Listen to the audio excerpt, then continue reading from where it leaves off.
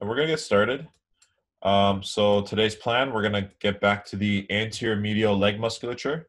We're going to continue on into the adductor region, which we never had a chance to cover last time. We're also going to look at femur osteology, so the femur itself and the landmarks that I'd like to talk about because they are actually related to the muscles that we're going to go through today. We're also going to go over the difference between the tendons and the ligaments, and we're going to be covering a full lecture of posterior thigh. So hopefully I can get all that done today. Wish me luck, and let's get started. So pretty busy slide. Don't worry too much about all these structures.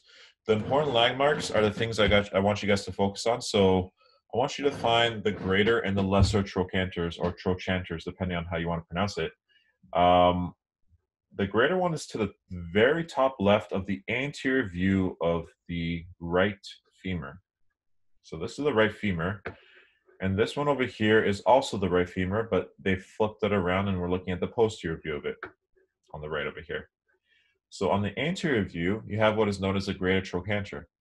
And this is a very important bony landmark because certain muscles attach here, and we'll talk about them in a bit. But in order to find the greater trochanter, what you guys can actually do is either sitting or most likely standing will probably be the best way to find it.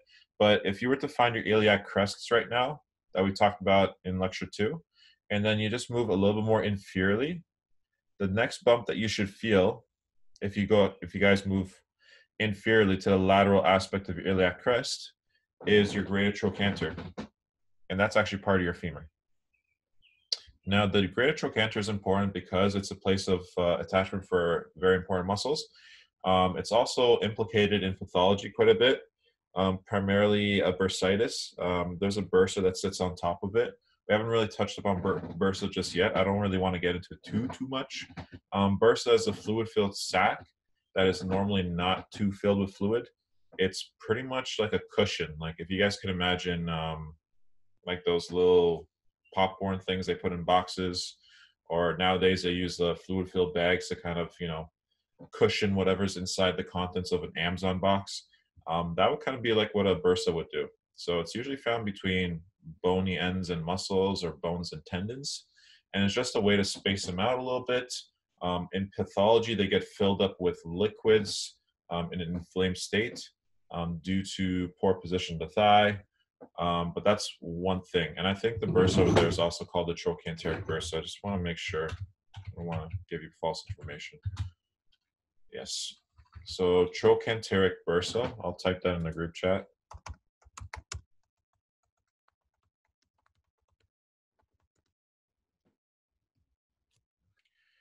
And it's often implicated in bursitis. So itis meaning inflammation, bursa, so inflammation of the bursa. Now, if there's a greater trochanter, there's also a lesser trochanter. And if you guys look at the anterior view, you can kind of see it medially over here, but you see it a little bit better posteriorly, that lesser trochanter, that nice bony prominence over here. And that's also a very important attachment point.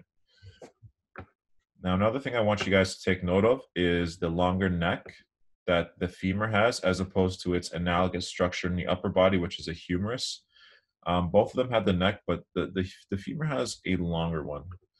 And that does a few things. A, it contributes to that Q angle we talked about. So when we're looking straight at the femur, it does angle inwardly, and that's very normal. And that's the third point I made over here. It has a pretty big angle to it.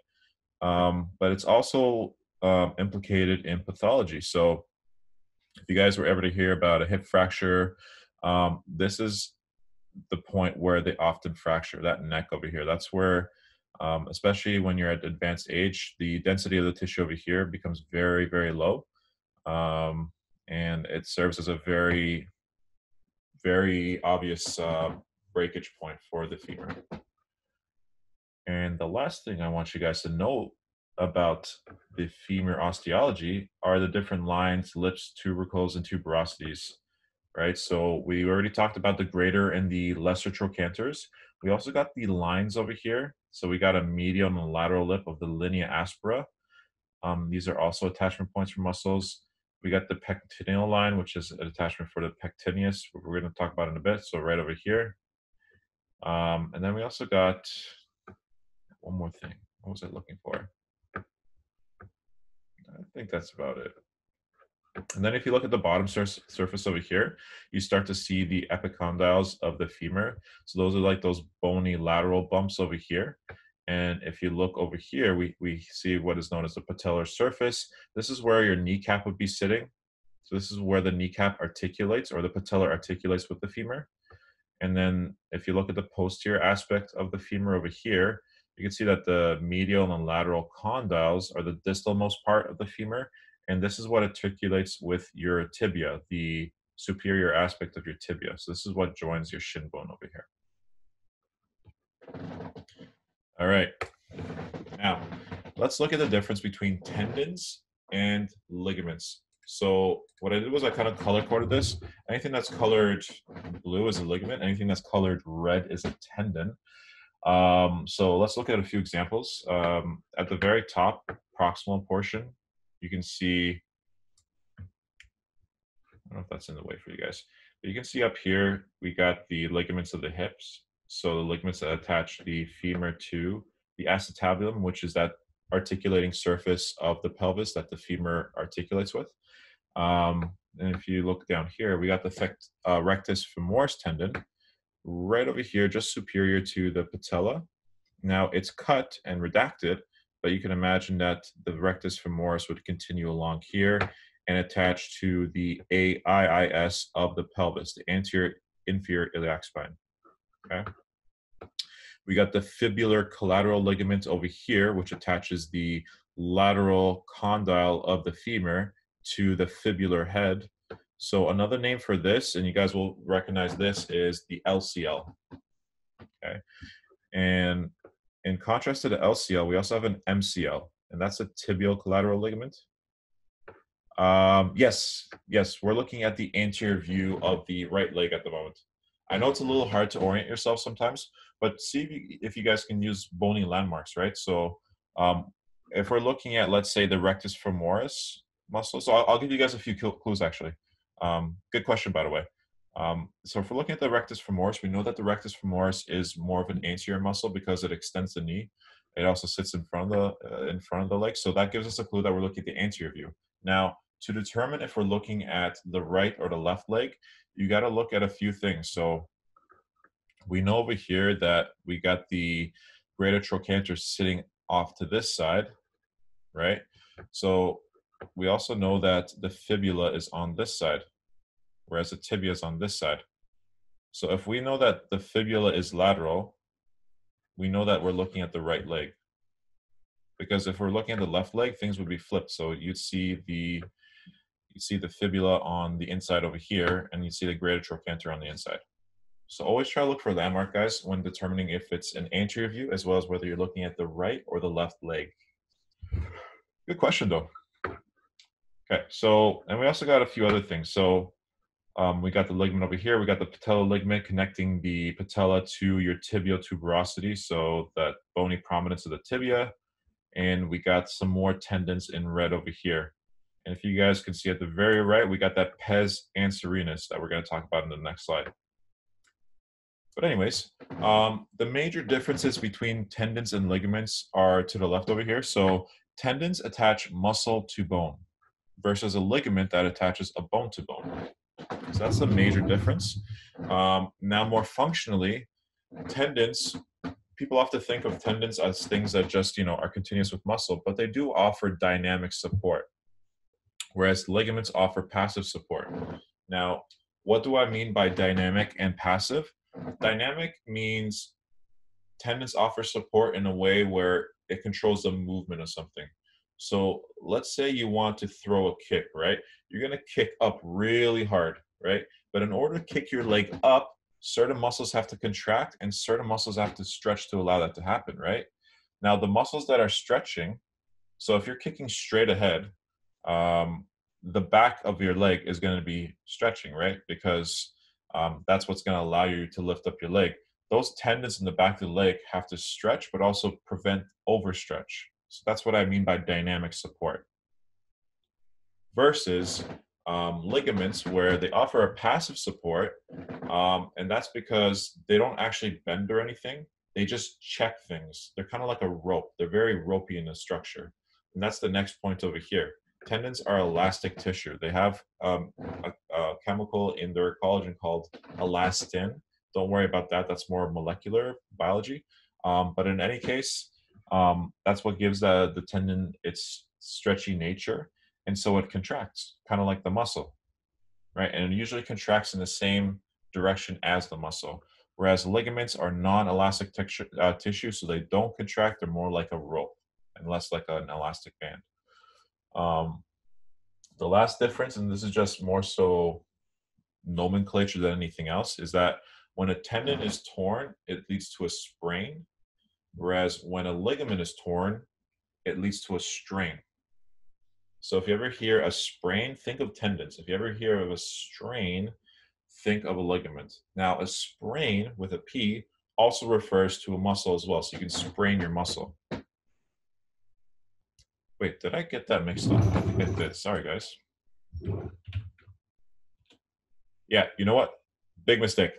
Flip these two. So a sprain refers to ligaments. A strain refers to tendons. Okay, so let me write that down. Sorry about the mistake there.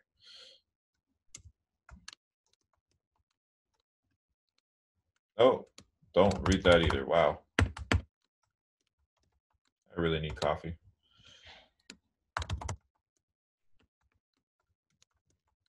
So you strain your tendons, but you sprain your ligaments.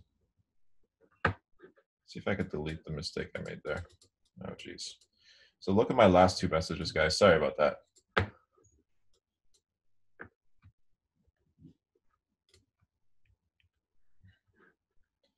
And the T in strain and the T in tendon. Yeah, I agree, Sarah. So like Sarah said, just remember the T in strain and T in tendon. Tendon starts with T, so that's a great way to remember it. But yeah, just try to change that in your slides. I'll change it in mine right now before I forget, because I know I will if I don't.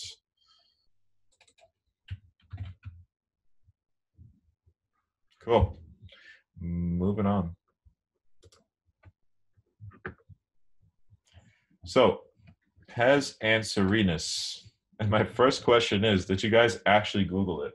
I'm going to assume a lot of you didn't, because it was a hefty lecture last time and it was a bit of a rush. So if you did, good on you. If not, we're going to talk about it anyways. The pes anserinus is a common insertion point for three major muscles that course along the leg. And it's medial. It's a medial aspect of your knee. So the top diagram over here, we're looking at the front-on anterior view of the right knee. And the bottom diagram, we're looking at the medial view of that same right knee. And the biggest thing you can notice is that all these muscles are pretty long, and they all originate from the three different parts of the pelvis. So the long one over here is the longest one of the human body, and you can see why. It's a sartorius. That's S. It originates from that ASIS, the anterior superior iliac spine. It goes all the way down into the medial aspect of the knee at that pes anserinus portion. We also have the gracilis, which originates from the pubis of the pelvis and goes all the way down, attached to the same point. And last but not least, this is a muscle we haven't talked about yet. It's semitendinosus. It's one of our hamstring muscles. We're going to talk about it at the end of the lecture. It originates from the ischium at the ischiotuberosity and also attaches to that same point in the medial knee. And the reason they call it pes anserinus is because it looks like a goose's foot, and that's what it literally translates into. So if you guys know Latin, or if you want to look it up, a lot of the times in anatomy they call things based on how they actually look. And I guess the guys that invented this name thought this attachment point looked like a goose's foot. So that's where the name is. Now, these three muscles all have different nerves too. So do you guys remember which nerve innervates sartorius? Let's see if this is a difficult question or an easy one. Might be a difficult one actually, but let's see if you guys remember. This is from last lecture. So what nerve innervates the sartorius muscle, that long muscle? We called it the Taylor's muscle too. It's a muscle that contracts when we cross our legs while we sit. It flexes the hip as well as it externally rotates the hip. So what innervates the sartorius muscle? Let's get some answers here. I'm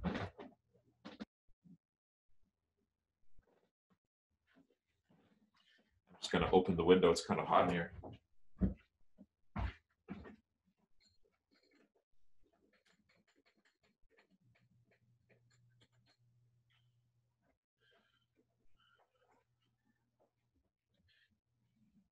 Awesome. So we got a few answers already. And you guys are absolutely right. It is the femoral nerve. Beautiful. Beautiful, beautiful. Okay. Awesome. So yeah, it is the femoral nerve, guys. I'm glad you guys got the answer. No one got it wrong. That's awesome. The other two muscles we're going to talk about today, so I'm not going to give you the nerves just yet, but they also have different nerves that innervate them. All right, moving on to the anterior hip flexors. So we kind of touched upon the psoas and iliacus last time, but I want to kind of get into it a little bit more again. The psoas has both a major and a minor aspect to it. That's why I have the plus and minus sign, right? The psoas minor doesn't really cross the hip, but the psoas major does. And then we talked about, so psoas would be this muscle over here. See how it kind of originates from the lumbar vertebrae? And it kind of courses down here to join with the iliacus, which is that muscle that kind of originates from the iliac crest. Okay, and they both move distally until they attach to the lesser trochanter of the femur. So if we go back to our lecture over here, lecture slide over here, that's that lesser trochanter now. That's where the iliopsoas attaches to.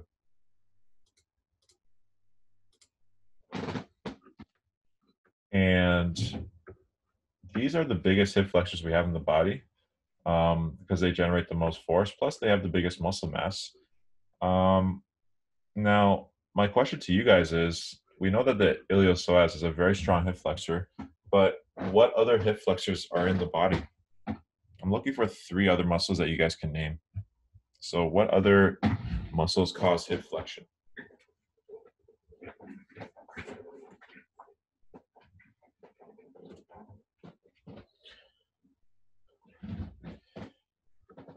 Yeah, so it's weird for the attachment point. So I'm just answering another question. So does this attach posteriorly? Yes. It crosses over, it has to cross over posteriorly, right? But most of the muscle bulk is anteriorly. So because it's anteriorly, it causes hip flexion. But you're right. This is the posterior aspect. It's actually posterior medial. So what the iliopsoas has to do is it originates up top over here and it moves distally down through here and around the neck and attaches to the lesser trochanter over here. So you're absolutely right.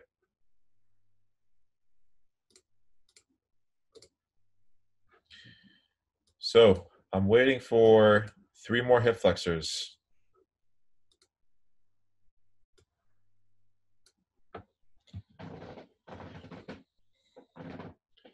Haven't got any answers yet. I'm surprised. Okay. Good, good. Yep. You guys got all the answers, you see? You guys are good. All right, so we got the rectus femoris, the tensor fascia lata, and the sartorius. And if iliacus is the strongest hip flexor, the second strongest would be the rectus femoris by far due to sheer muscle bulk. And between TFL and sartorius, I'm not sure which one would be the stronger hip flexor. I would guess sartorius just positionally has a longer muscle, but who knows? But you guys got it. So rectus femoris, TFL, sartorius, and iliopsoas are the 4 hip flexors. And then you guys, anytime you guys hear of tight hip flexors or anterior hip impingement, we're often referring to these muscles. Cool. So let's get into the medial thigh now. So we finished the anterior hip and the anterior thigh. We're going more into the medial thigh, or another way to call it is the groin area. These are the muscles that course in between the legs. And one of the things that are common for most of them is that they're innervated by the obturator nerve. And if you guys remember from lecture 1, I believe, when we talked about the lumbosacral plexus, that obturator nerve innervates from L2, L3, and L4 nerve roots. And it makes its way through the pelvis and through that obturator foramen, that small little circle over here. So I'm not sure why that's not showing. So if you guys can take a look over here, just gonna start the show from here. So that obturator foramen, we're looking at the lateral aspect of the pelvis. This is from before. That's the obturator foramen over here. So that's kind of what we're looking at right now. That's weird. I can't do two shows. I can't start two slideshows simultaneously, unfortunately. So I have to like go back and forth. So that's an obturator foramen. So that nerve travels through, and that's why it gets its name. It innervates most of these adductor muscles. So ADD, meaning the muscles contract to bring the leg closer to midline. They also cause some flexion in the hip. They're not strong flexors, but they do cause some. And medially rotate the hip joint. Now there's a strike through over here. I was actually supposed to put a slash laterally rotate the hip, and we're going to talk about why in a bit. But for now, they're the major adductors of the hip. That's all you got to know for now. So we're going to look at the musculature that's in the medial thigh, and we're going to start let's start over here with the gracilis. That's that muscle in the green over here. It's the medial most out of all these. It has a very long tendon, particularly at its distalmost point over here. And it's sometimes used as a tendon to replace the ACL when you damage your ACL, although ACL reconstructions are primarily done with your patellar tendon or your hamstring tendon, but sometimes they'll use a gracilis tendon. Due to its low muscle mass size, it's not really a strong adductor. But again, we talked about the gracilis being one of those muscles. So let's go back over here. The gracilis is this muscle over here as well. It's one of those muscles that attach to the pes anserinus. So it's one of those pes anserinus muscles that attach to the medial thigh. Okay. Now, if we go a little bit more to the medial aspect over here, we get this muscle called the pectineus. And it's the shortest of all the adductor muscles. It's a small muscle over here. You have to dip pretty deep to see this muscle anatomically, but it originates from that superior pubic ramus.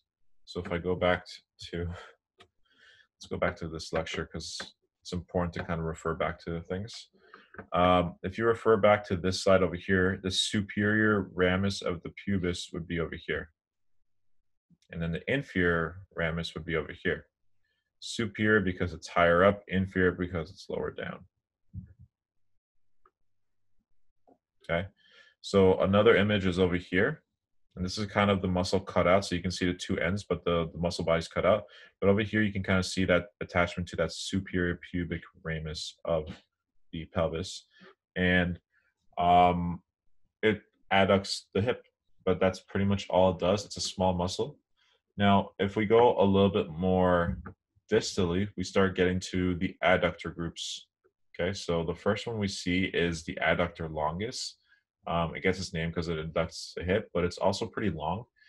The main function is to adduct the hip, although it does participate in flexion and medial and lateral rotation of your hip, depending upon the position of the hip. And I have a question over here. Oh, good question, Tara. Sorry, I forgot to mention. So it originates from the superior pubic ramus over here, the pectineus, and it attaches to the pectineal line of the femur. So let's go back to the osteology portion of the lecture.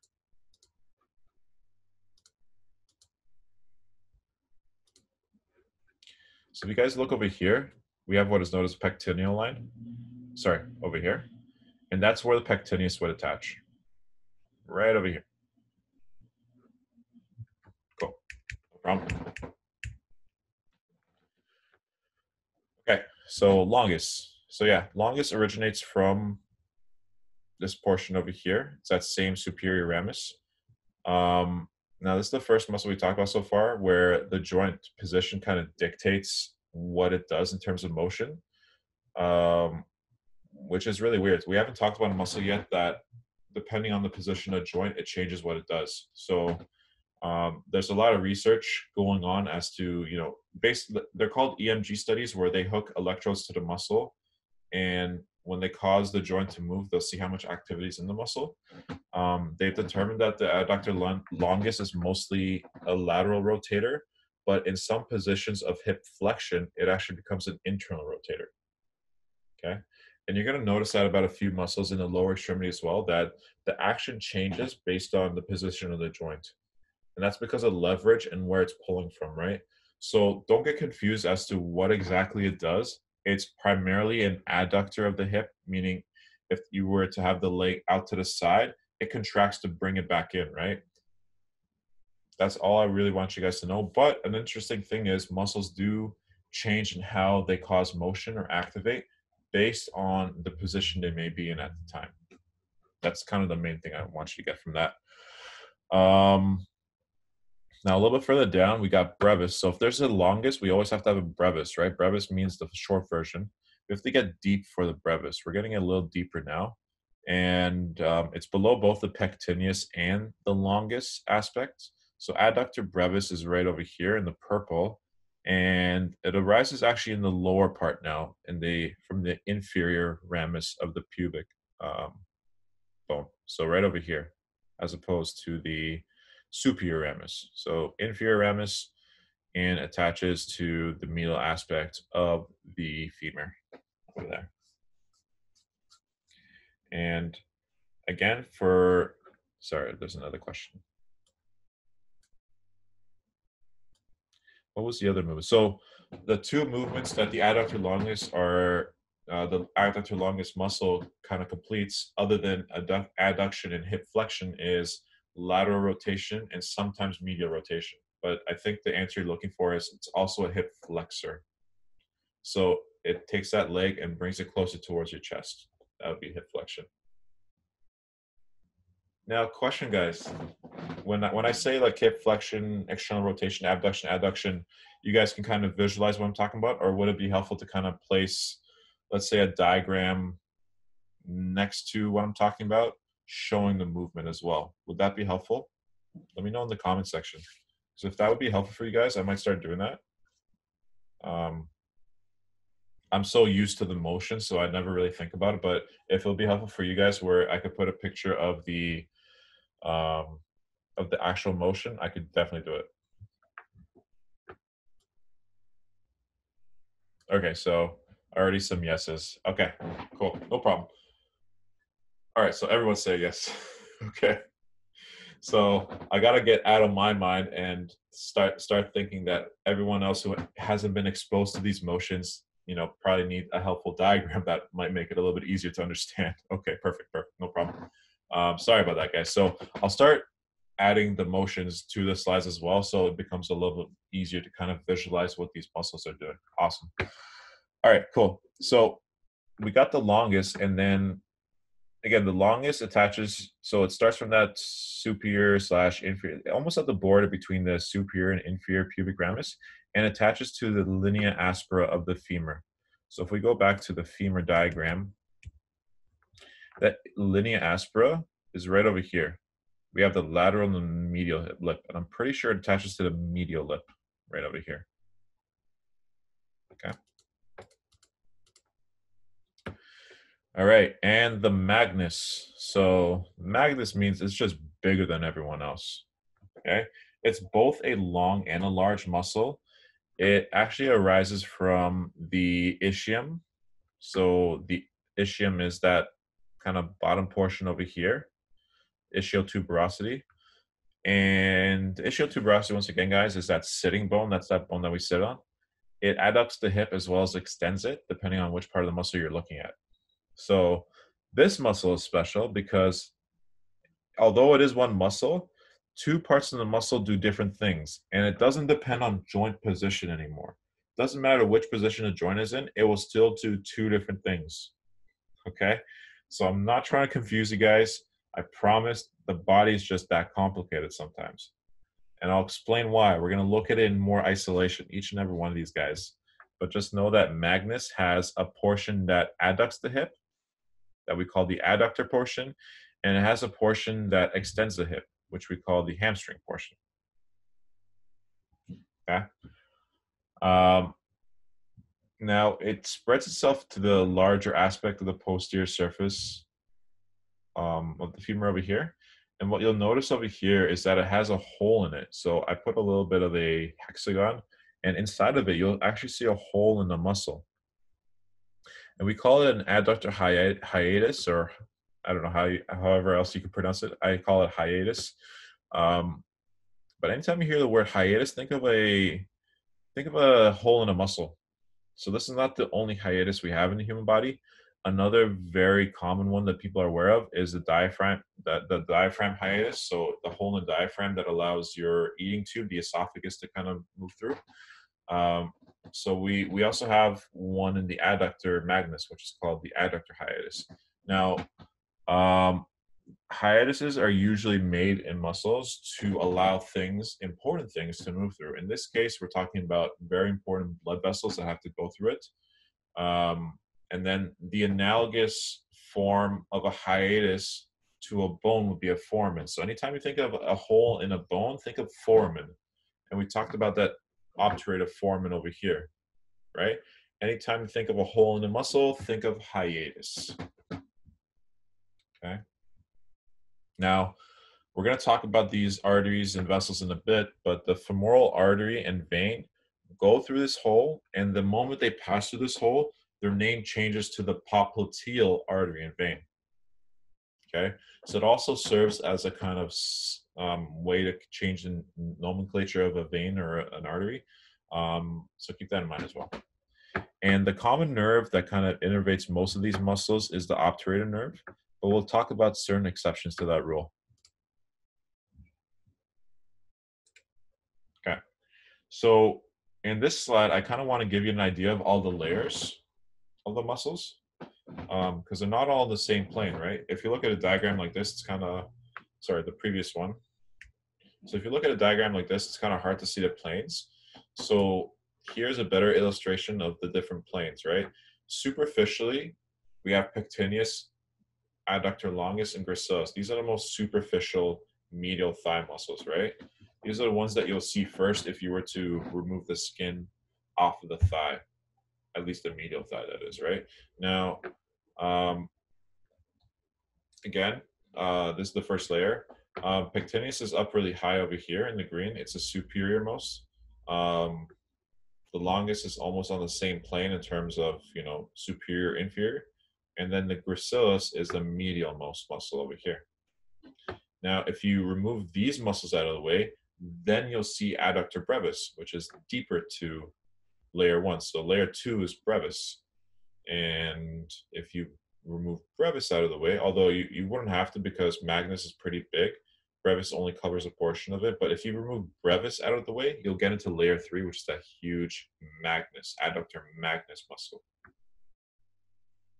Okay.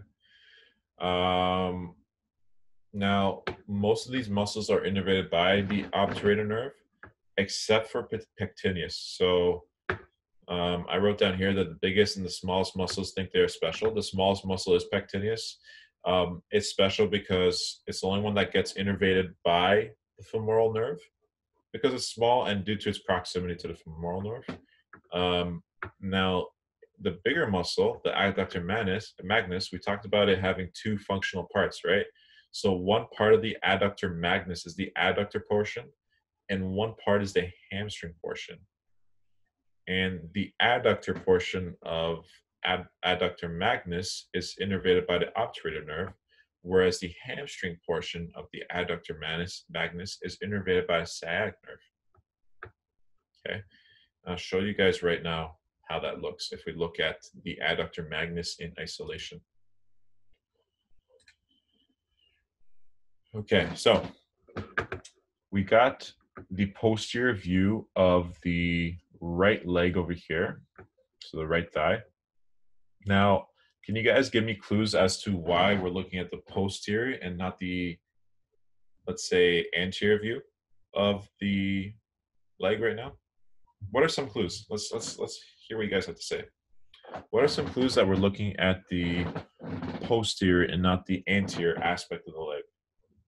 And I'll give you a clue. Take a look at the femur right now,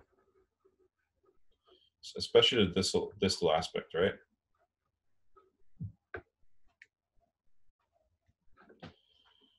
Where the head of the humerus is, yeah. Where the greater trochanter is located, lesser trochanter. Good. Good. Although this diagram is such a poor one, yes, where the greater trochanter is located will give you an idea of whether we're looking at the right or left leg, I guess. It's the lesser trochanter that we know is located more posteriorly. So if these muscles be out of the way, that'd be the case. The shape of the pelvis, yeah, yeah. The anterior view does not look like the posterior view. No visible kneecap, yes, awesome. So if you look over here at the distal aspect of this diagram, and this is a horrible diagram, right? Like it's not great, but you still have clues, right? So if you look over here, we actually don't see any kneecap, and what we do see is actually the condyles of the femur that are pretty much more visible posteriorly. So if we go back up over here, you see how the condyles are more visible posteriorly, anteriorly not as much, but posteriorly they got more of that roundiness to it, and they're more exposed, and you got that deep intercondylar fossa over there. That would be another hint, as well as a missing kneecap. Awesome. So those are all great answers, guys, and different ones too, which I was kind of looking for. It just goes to show that there's so many different ways to kind of visualize things and clue in on what you're looking at, which is awesome. Position of the tib and fib, yes, but we haven't explained why. So fibula articulates with the tibia more anteriorly, right? So you can see how the tibia is kind of cutting off the fibula to some extent. That will give another clue. It also gives us a clue as to which leg we're looking at too, right? So we know that the fibula is more lateral to the tibia, and if we know we're looking at the posterior aspect, if we're looking back of the leg, and this is lateral, this has to be the right knee or the right leg. Awesome. You guys are killing it. I love it. Okay. You guys are really on your game today. All right. So let's look at the adductor muscle now. In blue, we got the hamstring portion over here. And this portion originates from that ischial tuberosity and attaches to that the posterior aspect of that medial epicondyle of the femur. And because of this position, it goes straight down. It more so extends the hip when it contracts. And this portion of the adductor magnus is innervated by the tibial branch of the sciatic nerve.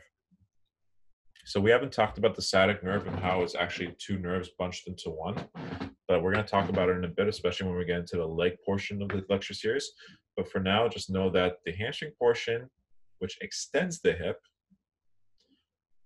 is innervated by sciatic nerve. Now, the adductor part of adductor magnus is innervated by the obturator nerve. Okay, and this part is called the adductor part because it adducts the hip when it contracts. So the same muscle doing two different things, irrespective of the joint position. And then, of course, we talked about it before, the adductor hiatus, the hole in the muscle that allows important blood vessels and nerves to pass through. Awesome stuff. Okay, I want to briefly talk about the femoral triangle today. I know I don't want to get too much into vascular structures for now, but it's kind of cool to see, especially landmarking wise, why we have these triangles. So we're not actually built with a triangle, but we created this as a reference point to kind of find different structures in the leg, especially when surgeons are doing surgery or if you're trying to cut through a cadaver. It's important to know these landmarks. So the femoral triangle is a triangle that's created between the borders of the inguinal ligament that connects your ASIS to your pubis over here. So if I can just show you a diagram from lecture 1, you'll be able to tell what that looks like.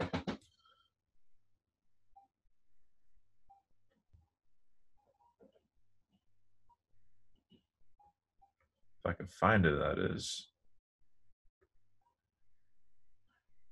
Is this lecture 1 or 2? Lecture 1.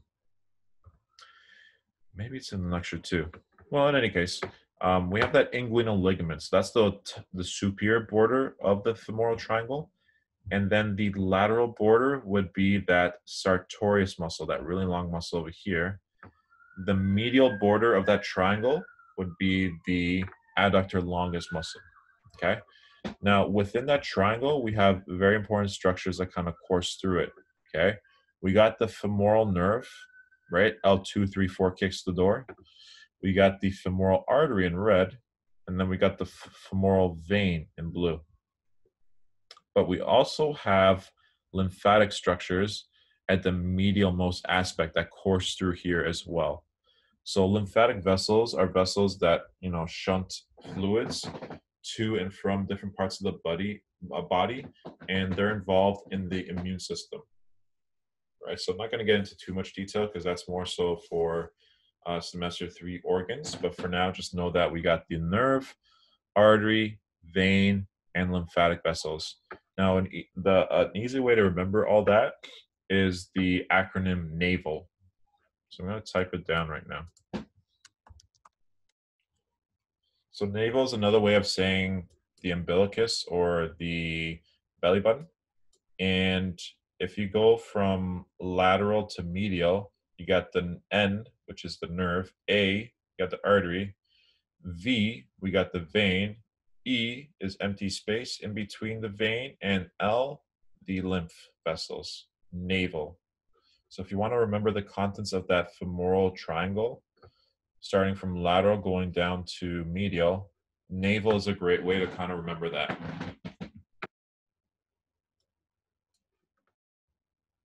Okay. And now these vessels course through the leg, the artery and the vein course through the leg.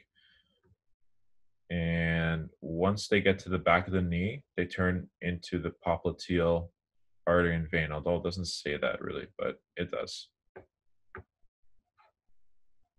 Awesome. Okay. I realize that there's only 15 minutes left of lecture, and I've only covered half of this lecture. Jeez.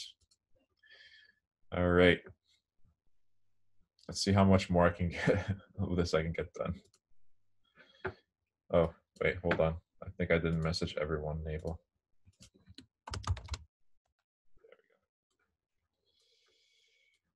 Okay, so let's take a breather.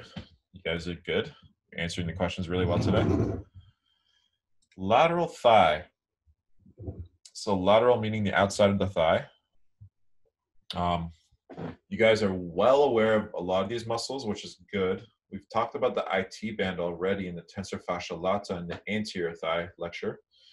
So let's orient ourselves a little bit. At the very top, we have that iliac crest, which is that bony top of your pelvis. Over here, we have the gluteus medius, which is the superior most muscle. You see, as you can see, it's the tallest muscle over here. So it's the highest most, therefore we call it the superior most muscle. And then we get that big, bulky gluteus maximus over here. And there's a reason why we call it arguably the strongest muscle in the human body. I mean, look at the size of it, right? It generates the most force, that's for sure. And then anteriorly, the front of the body, we have the quads. So are we looking at the right or the left leg, by the way, guys? Let's see if you guys can figure this out. Are we looking at the right leg?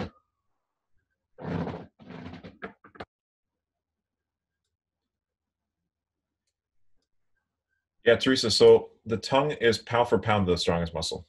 No, not the tongue, sorry, the jaw muscle.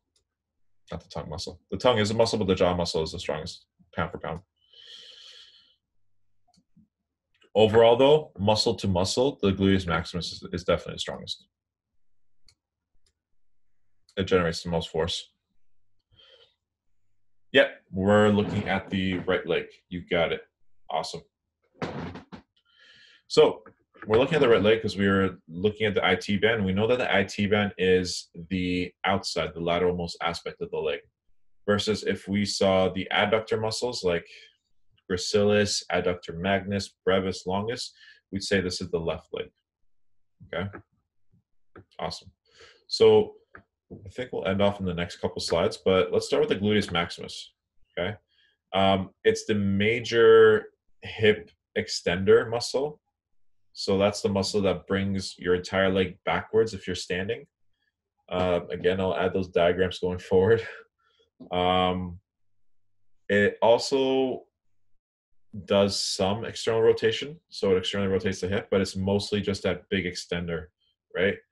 And a good example of a gluteus maximus is if you just look at a sprinter. Sprinters have really big gluteus maximus, and they need it to generate that force to be able to run as fast as humanly possible, right? It arises from the external border of that iliac crest over here. So we got the iliac crest that continues all the way along here. It also has borders onto the sacrum and the coccyx too. So if you guys remember for the pelvis lecture, we had that continuation of the spine into the pelvis called the sacrum. It originates from there as well.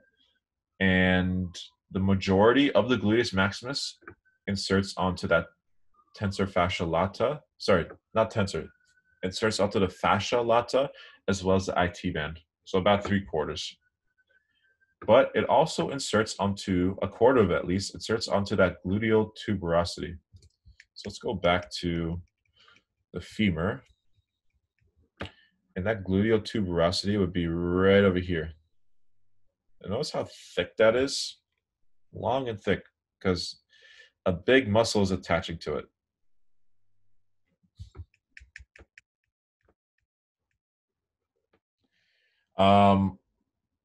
Again, we talked about being a really strong extender of the hip.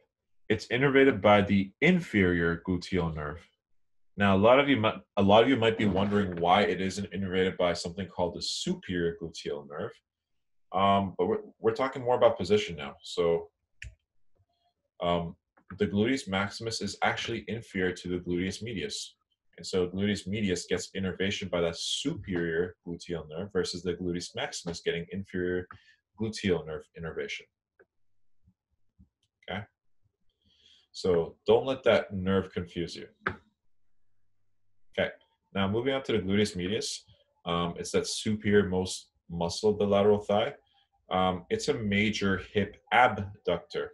So it takes that leg while you're standing and it moves it directly to the side when it contracts in an open kinetic chain at least. And we'll talk about open versus closed kinetic chain in a bit, but that's what it does.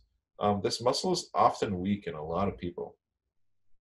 And that's because of poor activation of your glutes and overdominance of your groin muscles, hamstrings getting tight, piriformis working too hard. There's a lot of different reasons why the gluteus medius gets weak. And it's one that I personally like to strengthen a lot in my profession. And a lot of you guys know this exercise, the clamshell. It's one of my favorite exercises. And it's because when it's done right, you actually don't need weights to cause really good activation in your gluteus medius, right? So the clamshell is a very, very, very interesting workout. I use it in all my clients who have weak gluteus mediuses to teach them how to turn on their gluteus medius. Okay, they'll also get piriformis a bit, but we're trying to target that gluteus medius to some extent. Okay, another exercise that's really helpful in strengthening that gluteus medius is a side plank. The side plank will get it as well as your obliques, but the side plank will also get your gluteus medius. Okay. Now, it sits kind of between your gluteus maximus and your tensor fascia lata, but it's deeper to both of them, right? So you have to kind of cut through glute max and TFL to get to your gluteus maximus. Okay. So we're going to look at the posterior thigh, and this is the superficial aspect of it. We're looking at the right leg right now. That cross over here is where your ischial tuberosity would be, right? So it's right underneath that gluteus maximus. And that's a sitting bone that we have. Now, remember before how I was talking about bursa and how there are those, little packets of cushion that sit between bone and muscle? We have three different bursa that's, in between your gluteus maximus and your ischial tuberosity that helps kind of cushion the bone between the muscles so that there isn't a lot of friction. Okay. And that's what helps us sit on our butts for long periods of time. Although that's kind of to our demise as well, because we as humans sit too much in these days, but it's there to protect us. And then we got gluteus medius, should be up here, covered by some fascia, gluteus maximus, and we got the IT band over here on the side. And our last slide, because I don't think we'll have time to get into the other ones, but these are just kind of sections to give you an idea of the different layers. So we've already talked about the gluteus maximus being innervated by that inferior gluteal nerve. It's the superficial most. If you look at the left diagram over here, we got the posterior aspect of the right leg. We got that big gluteus maximus, and you can see how it's very continuous with that IT band over here. Now, if you were to cut away the gluteus maximus, you'd get what you see in the right diagram over here. So this is the gluteus maximus over here being cut away. We also have the gluteus medius, and you can see how it's deeper to the gluteus maximus, and that's innervated by the superior gluteal nerve. Now, if you cut it further, you'll get what is called the gluteus medius muscle, which is even deeper to the, minimus, which is even deeper to the medius. Right over here, right? And then if you go more inferior, we get the lateral rotator muscles. There's quite a bit of them, which we're going to talk about next time. But the gluteus minimus has a very similar function to the medius, and you can kind of see why. I mean, positionally, angle-wise at least, they have very similar orientation of fibers, minimus and medius, that is. So they both abduct the hip. Okay. Obviously, medius minimus being smaller than maximus and not as strong, but they're still pretty strong. They're still pretty bulky muscles. Now let's see what's the next. You know what? We'll finish off with this slide because I did want to talk about the functional aspect of the gluteus medius and maximus, medius and minimus. So we'll end off on this slide, guys. And this is a little bit interesting. So we just talked about how the gluteus medius and minimus cause abduction of your leg. So that's that movement taking your leg and moving it to the outside.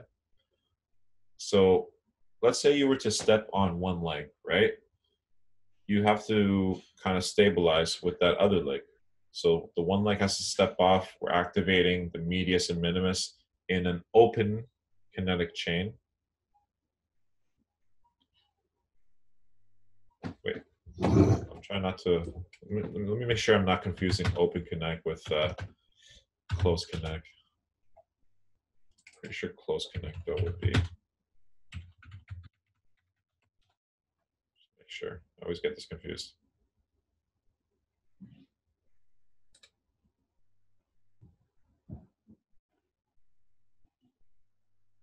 Yeah, so sorry about that. So in the open kinetic chain, the gluteus medius and minimus, when it contracts, would cause your hip to abduct to the side. And anytime we say open kinetic chain, that's when your upper body or lower body is leaving the floor. It's not making contact with the floor and reacting to the floor. Okay? But the other leg, when you stand on one leg, is also activating its gluteus medius and maximus, but eccentrically. Okay? And this is happening on a closed kinetic chain. So that stance leg is actually on the floor, and this muscle now has to activate to prevent the pelvis from dipping downwards, so tilting downwards, in what we call a Trendelenburg posture. And I'll show you what that looks like in a second. But this muscle has to contract to keep the pelvis level when it's on one leg.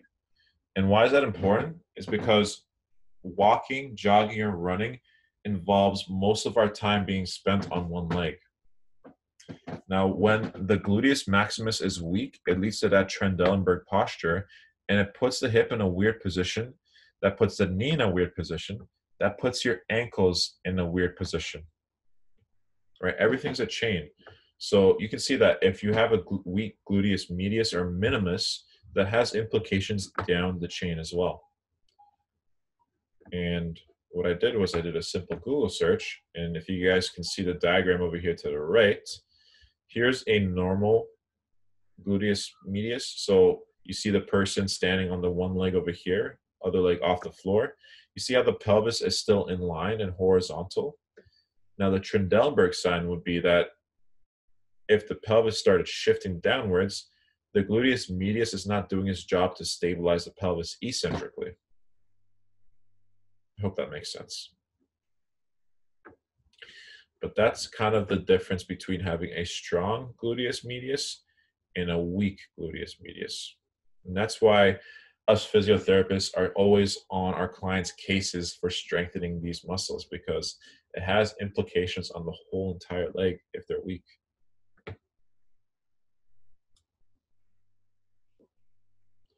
And if you're a runner and have small problem with your knee, it could be due to that. There are other factors as well. And I typically find that with gluteal medius and minimus weakness, it's never just that one thing. There's usually other things that coincide with gluteus medius and minimus weakness, and that's tightness in your lateral thigh. So your vastus lateralis can get tight. Your vastus medialis oblique, the medial muscle of your thigh, can get weak. You can get pronation of your foot, which is the flattening of your foot, which can put excessive pressure in your knee. So without getting too confused in what I just said or like all the details, the moral of the story is the knee is usually the victim and not the cause of its own pain. The cause is usually at the hip or at the ankle. So to answer your question, it could very well be due to a weak gluteus medius. And there are a lot of ways to strengthen the gluteus medius. One of them I talked about being the clamshell, but there are other ways to strengthen it more functionally as well, right? So single leg deadlifts are one way to strengthen it. Side band shuffles, so putting a band around your ankles and shuffling side to side, is another way to strengthen it. There are different ways you could do it, and depending on functionally how you need to use your gluteus medius, I would strengthen it that way, right? So for a runner, let's say, I might actually do single leg deadlifts, but I would actually almost purposefully cause a Trendelenburg and get out of it, right? Just to kind of teach the muscle to get out of that Trendelenburg posture. So those are all things I'm thinking about when I'm trying to strengthen a gluteus medius, at least. But yeah, it could definitely be involved in knee pain.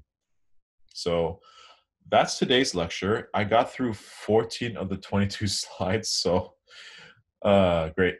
I didn't finish it, but I will keep trying, guys. So next lecture will be Thursday. Thank you guys so much for tuning in. As always, it's a great pleasure to be able to kind of communicate with you guys and teach you what I know about the human anatomy. You guys are getting so much smarter and better. It's like, it's almost awesome to see the growth. And I know I don't really know you guys face to face, but I feel like we've interacted a lot. And based on the answers I'm seeing, you guys are understanding the human body so much more. And that to me is just confirmation that things are going well. And I'm really happy about that. So if you have any questions at all, I'll be here for the next 5 minutes. Otherwise, have a fantastic day. Thank you so much for tuning in. And I'll see you guys all on Thursday to continue this lecture. And then we're moving on. So the next lecture will continue with posterior thigh. And we'll be moving into the leg. So the calf and the front of the shin region. So yeah, that's what we have to look forward to. All right, guys. So have an awesome day. I'll be here to take any questions for the next 5 to 10 minutes. And if not, I'll see you Thursday.